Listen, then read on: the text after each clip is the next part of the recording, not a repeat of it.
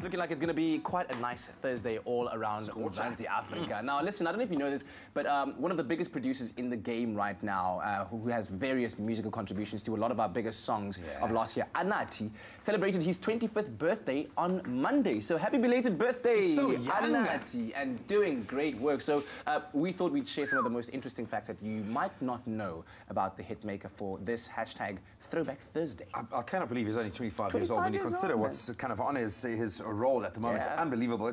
What you might not know is that he actually went to study at music school, but dropped out after a year. I wonder if they couldn't keep up with him. Might have been the case, man. And he was 16 years old at the time. Can you believe it? So, I mean, even though he dropped out, he still succeeded, and he's making a big name for himself right now. He also changed his name several times. He was once called Thundercat, and then he once called Anatti Royale, and now it's just simply Anatti.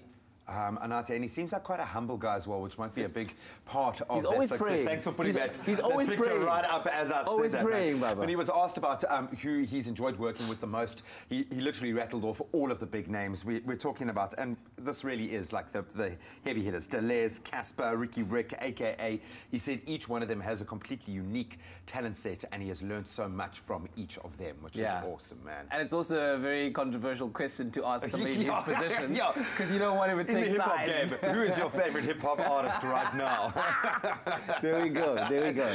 But you've always got to hit, I feel like that's that Anatti pose. Yeah, man. You have to the side, looking somewhere, just, you know. Anyway, let us know who your favorite South African rapper is. Let us know your thoughts on Expresso Show. We're using hashtag Expresso Show and also hashtag Throwback Thursday. Who's yours, Graham? Do you have a favorite South African rapper? And you are allowed to say it.